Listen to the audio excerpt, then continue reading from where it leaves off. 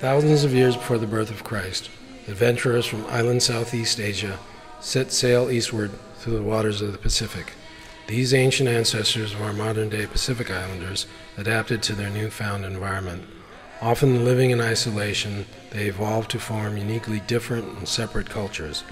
In early 1500 AD, much of that changed as the Spanish explorer Magellan, in search of new trade routes to Asia, began colonizing some of those islands, replacing a culture which had existed for millennia with that of their own. Many people of those islands are currently seeking to rediscover and preserve parts of that lost history. This is what Guam Chamorro group in Guam is doing today. TASI is Traditions About Seafaring Islands. We're a non-profit organization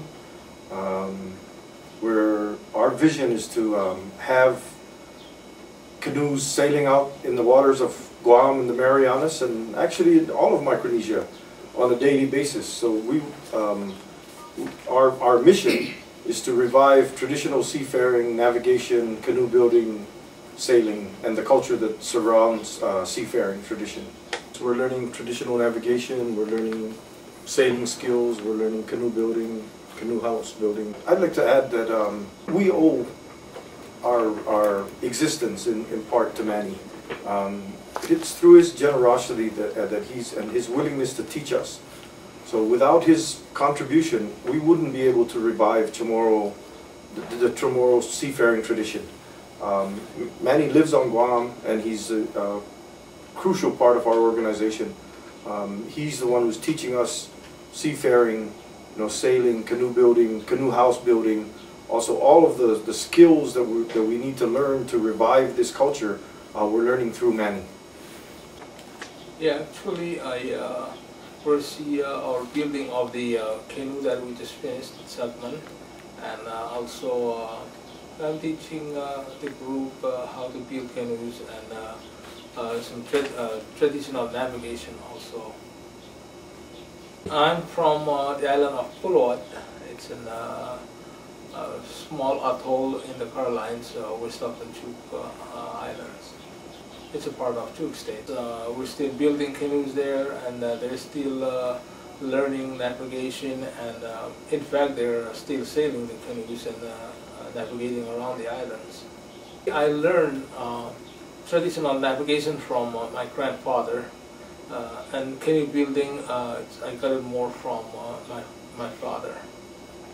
When I was younger, and my grandfather told me that he'll teach me navigation, and my father will teach me canoe building, since he was too old to go around and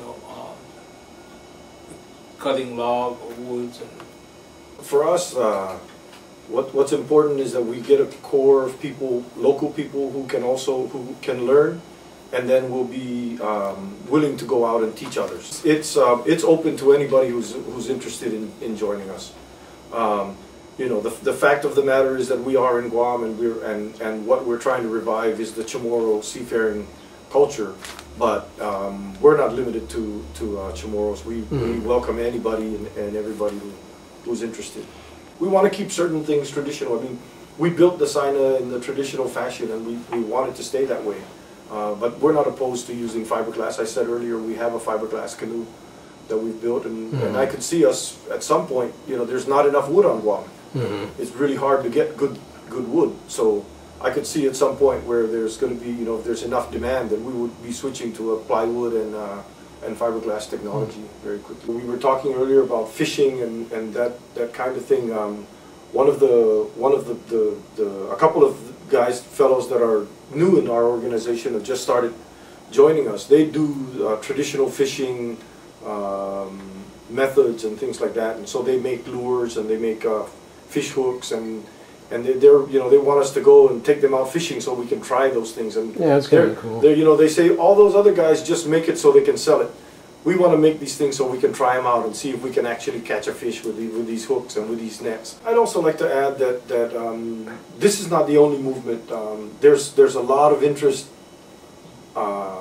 brewing or developing in the area. I know that a couple of years ago there was a group in Saipan that wanted to do the same thing. They wanted to build Guam Chamorro, and they started getting organized. And we haven't heard very much from them lately, but there's a group in San Diego who wants to do the same thing, and they seem to be making more headway than some of the other groups. But we know now that there's a group in Rhoda that's very, very interested in us visiting them and sharing our ideas, and maybe they'll be they're about at the stage where they may be getting together and building their own Chamorro flying proa. Whether it be a Sakman or a Lelek or any of those other sizes, it doesn't really matter. As long as we get more of these boats built, then we're well on our way to reviving the seafaring culture. We were in Palau in 2004 for the Festival of Pacific Arts, and before 2000 there might have been 1 or 2 Palauan paddling canoes. To get ready for 2004, the Festival of Pacific Arts, they built something like 8 huge paddling canoes. I mean, the big ones carry 40 men. There are 40 warrior paddling canoes, and they're now starting to do sailing canoes too. So I understand they've just started a program where they're learning traditional navigation and seafaring. They hired a Yapese gentleman to go to Palau to do that. In Yap, they have a school of boat building and navigation. In the Marshall Islands, they have the same thing. Actually, they're kind of ahead of us. They're doing competition, racing, and stuff like that, but they're doing a lot of fiberglass canoes and things like that. There's a movement throughout the area to bring it back. And just a couple of weeks ago, we had an international symposium here. Well, maybe we don't call it international. They call it Circum-Philippine Sea Symposium, Small Boat Symposium, where we had folks from Okinawa. Is it Okinawa? Taiwan, Japan, the Philippines, Guam, Yap, CNMI. We have others, and of course we had Manny from Pulua, and so we had this group of people together, sitting in the same room, talking about what we're all doing in this regard. So there's a lot happening nowadays, and there's more. It's just growing.